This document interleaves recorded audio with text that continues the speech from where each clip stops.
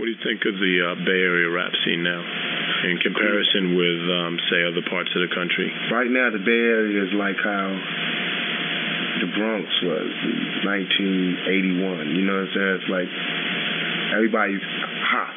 They caught the bug. So everybody's trying to be creative. They're trying to make something. They're trying to make their own claim. Because in New York, it just got to be where you couldn't outdo this next the person that just came from New York. So now it's like, it's not really that many people to outdo. You can do something, and if it's good enough, people will remember you. So that's what everybody's doing. So that's what's that. It's like a renaissance jumping off. You know? Okay, New York, in my opinion, the renaissance got stopped short for a number of reasons.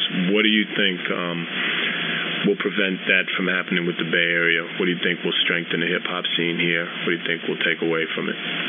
Well, at the risk of sounding, I don't know, but Digital Underground is unlike any group.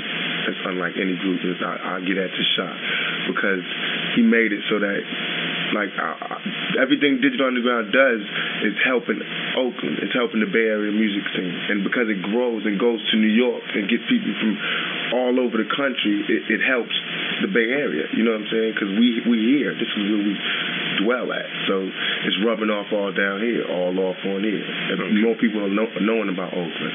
Right. Seeing a different side. You know what I'm saying?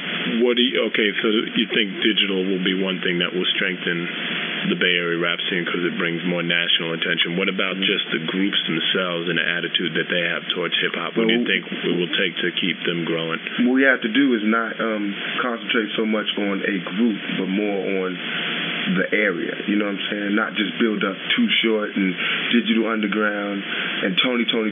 Like, that's it. That's the only thing that can come out of here, and keep putting them down. Let the new groups come out. Nobody wants to give them a chance because everybody's so steady talking about Too Short and Digital Underground and da-da-da-da. They got to let these other groups come out that's trying to come in. You know what I'm saying? That's coming from the bottom. That can really... When you say let them come up, what do you mean? The music industry? Give them a chance to give them a chance. Like, you know, instead of like letting them do interviews where nobody ever reads them, let somebody else, you know, let a good paper interview them. Instead of having them on radios when nobody's ever going to hear them at a time when nobody's ever going to hear them, have them on, you know what I'm saying, when people can hear them and when people can get at them, when they have a better chance, just like they would do if it was Mariah Carey, you know what I'm saying? Right. Put them in a real playtime.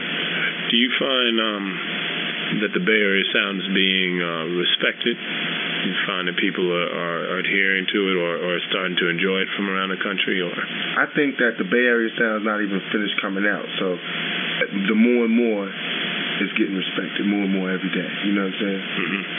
More and more. Okay. Your brother Mercedes was a rapper, and Tony Feel Good.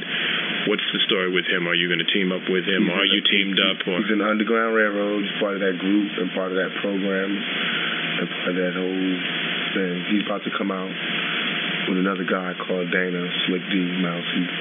They're about to come out with a little something. Okay.